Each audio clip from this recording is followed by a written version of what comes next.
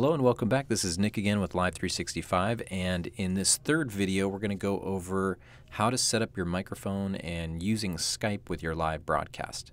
So the first thing you really want to do before going live is setting up your microphone.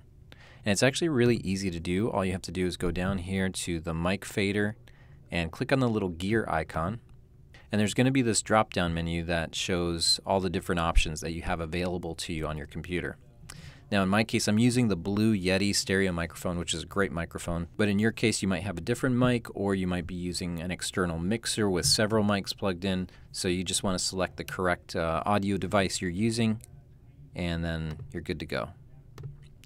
Next, you want to go ahead and click on the mute button here to unmute. And as soon as you see those meters popping up, that means that your mic is working. So after you have your mic working, all you pretty much have to do is click on the on-air button in the top left corner, and that's going to start your live broadcast. Before we do that though, I'm going to show you how to set up Skype. Okay, so to set up Skype is actually really easy. Just click Launch down here. This is going to trigger your Skype to open. Go ahead and log into your account.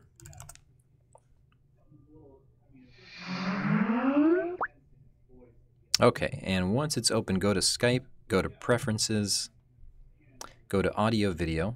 In this window, just select for speakers, Soundflower 2-channel. Once that is set, Skype is ready to go. Now I can start my live broadcast. Just click On Air.